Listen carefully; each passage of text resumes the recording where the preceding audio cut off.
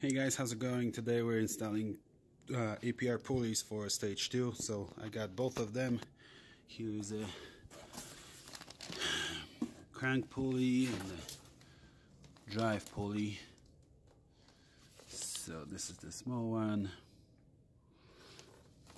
And the belt, of course. 187. All that stuff came in, so I'm gonna go ahead and start. We're gonna remove the cover from underneath, then the top, slide out the bumper and take it from there.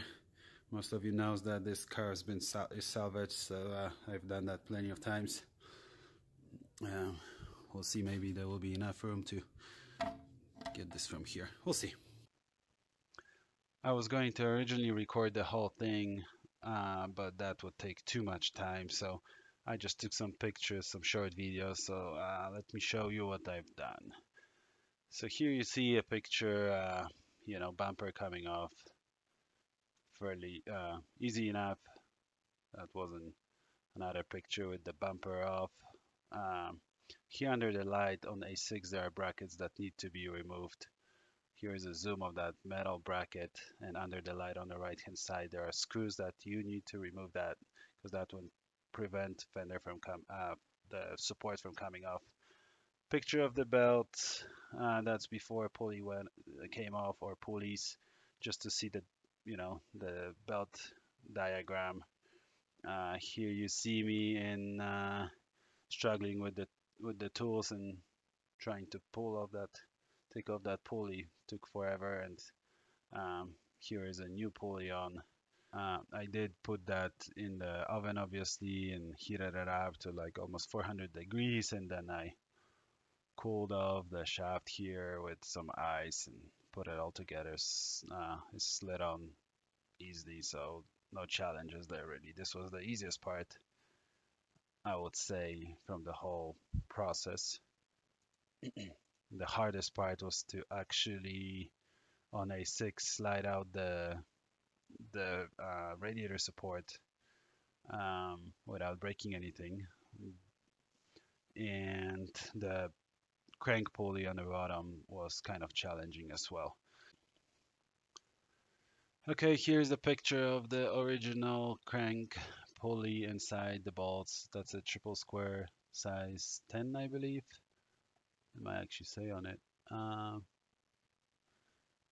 But yeah, I had to take a picture, wasn't sure what kind of tool I needed. And here is me struggling after unscrewing it, trying to slide off that pulley.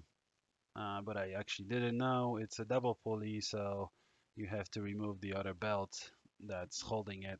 Well, it's not holding it, but it's on it. So you have to loosen up that belt in order to take off that, to slide out that pulley. And then another thing that is worth mentioning here is the pulley that comes from APR. It just goes over it. So when you take this one out and you see it's a double pulley, don't try to take it apart or panic that you did something wrong. The APR pulley just slides on top. That's why you get longer bolts, and it covers one of the pulleys and the other one stays exposed. So with the other belts, nothing changes. Only one of the pulleys is replaced, if I can say it that way.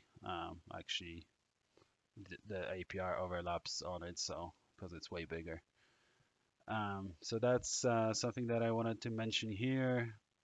Other than that, another thing is there is an offset bolt on this pulley and your APR pulley, so make sure you align them just so there is no shaking, no anything like that, so the belt doesn't get ruined and the pulleys don't get ruined. Hey guys, so last weekend I got all the pulleys installed for the APR stage 2 so I got crank pulley and the drive pulley installed, both of those, and I'm driving to get the software flashed right now. So